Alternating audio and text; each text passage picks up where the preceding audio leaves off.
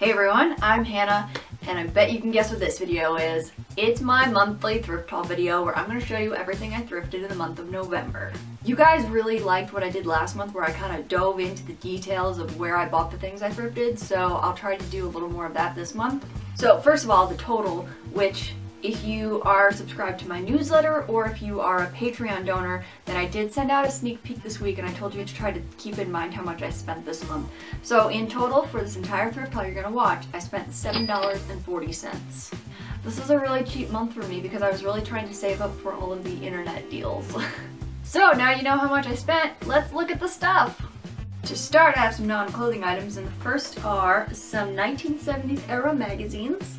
There's a small volunteer-run shop that often has a rack of magazines, all for free. I've gotten a lot of like Women's Day kind of magazines, and that's what I got here. I spotted these from across the room, and I could just tell that the covers were not the modern issues that they normally have out. And I went over and I just kept digging and I found 4. So we got Better Homes and Gardens. This is a Christmas issue from December 1978. Women's Circle, October 1973. Women's Day, February 1976. And back to the beginning with Women's Circle, September 1973. I don't love the 70s like I love the 80s, but I still thought that they would be fun just to go through, and then I'll donate them back and give someone else the joy of finding 70s era magazines. Okay, so also at this church-run volunteer thrift store, I got this pack of ice cream themed iron-on patches. If you follow my Pinterest thrifting wish list, I do have iron-on patches on it because I want to find like an 80s era nightgown or just a plain t-shirt, and I want to put iron-on patches on it. So not only are these ice cream, but they're also scratch and sniff. I haven't actually opened them, but I can just tell that they're all ice cream. Let's take a look. It's kind of like a vintage unboxing video. I don't know, I don't really smell... No, I don't really smell ice cream. And I know what ice cream smells like. Okay, so this one is an ice cream sundae and it's got 4 little cherries. And these are neon ice cream, an assortment of ice cream cones. And also these are 1983, which totally sold me on them. And the last non-clothing item I got is this yellow hard shell wallet. As soon as I saw it, I was like, you know what that needs? That needs a smiley face painted on it. So I'll probably give it the emoji treatment. And now I have clothes. Okay, so going back to the iron-on patches, so I found those at the beginning of the month, and then here at the end of the month, I was at Goodwill for their $1.23 clothing sale. Now that's not all over, those are in very select locations, and actually, I heard the bad news that the location I go to is ending their sale. At the end of 2017, there will be no more sale days for $1.23 clothing. They said they're going to replace it, but unless they go back to $1 clothing, I'm probably not going to keep going. Anyway, so a lot of the clothes I got are from there, and one of the things I got is a plain pink t-shirt. Well, it's a pink nightshirt and it's by Avon Fashions, and actually when I saw it I thought the ice cream patches would go really good on it. Like especially the neon ones, because it's pink. You feeling me? Looks like I'm going to be very busy crafting in December.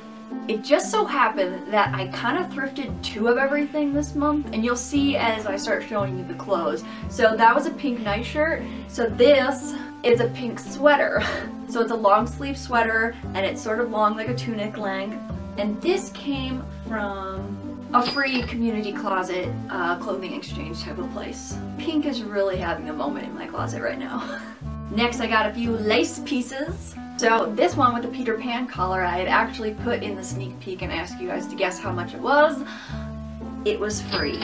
This one also came from the community closet. Also, are Peter Pan collars still a thing? I feel like they're really out. I know I personally don't wear them that much anymore, but I thought it was free and I would just have fun with it. And the other lace thing I got is this pretty little white t-shirt that I got at Goodwill on $1.23 sale day. And I thought that it was cool. It's by Who What Wear, which is a brand that was sold at Target. And earlier this summer I got a trench coat that was by Who What Wear, and Who What Wear are fashion bloggers, and I'm a fashion blogger, and it's a whole thing. Okay, so I'm probably most excited to have found 2 vintage t-shirts. We'll start with the one that I know slightly more about. Okay, so this is a Bob Seger in the Silver Bullet Band t-shirt. The Distance 1983 tour. Again, 1983.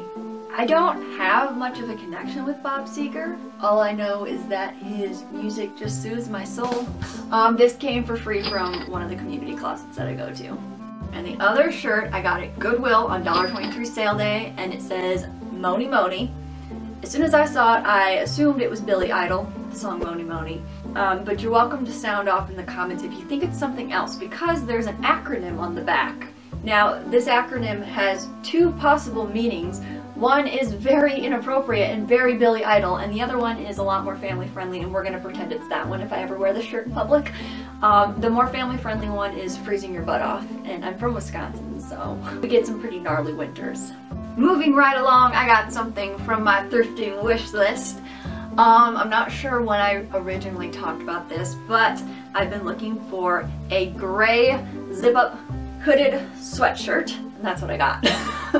Best of all, I got it for $1. So it's by American Eagle brand, it's super soft, it hasn't lost its shape, and I've pretty much worn it every single day since I got it. If you follow me on Snapchat, then you've probably seen it in almost all of my selfies this month. You know, come to think of it, one of my very favorite pairs of jeans are by American Eagle Outfitters. I am beginning to realize that is a good brand to thrift.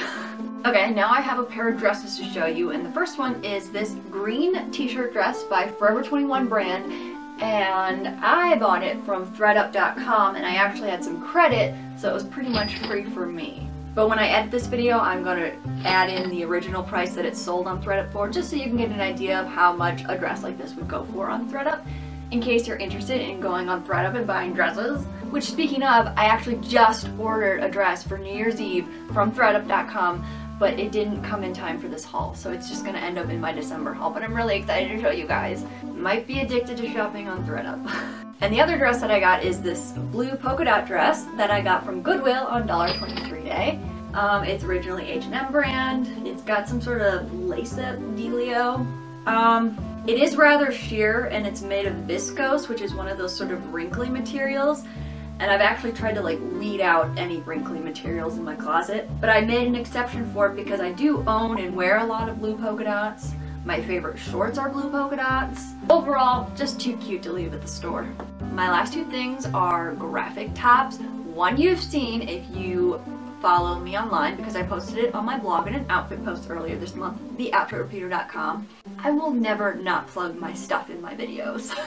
Okay, so that is this Union Jack sweater, and this came from the free community closet. I know, you're gonna hate me, because this is a really well-made sweater, and I'm like, for free? Yes. So it's actually quite thick, and like I said, really well made. The graphic is very bold. I don't recognize the name on the tag, but it sounds fancy, because it's called Anybody Collection. That sounds really hipster. When I looked it up, I think it came from Forever 21, but it seems way too nice to be sold at Forever 21. And the final item of my November thrift haul is a Girl Boss t-shirt. I have not put it out there to the universe that I was looking for this shirt, but I've thought about it in my head, and I think there was one at Walmart I was looking at, but it was never in my size. But the thrift gods put one in my path, so I had to get it, and it was $1.23 at Goodwill. Like MC Hammer, I am too legit to quit. And that's it. That is the end of my haul.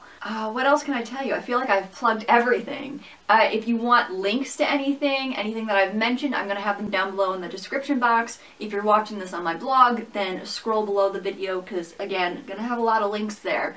Links to follow me online, to my newsletter, to Patreon, all that good stuff.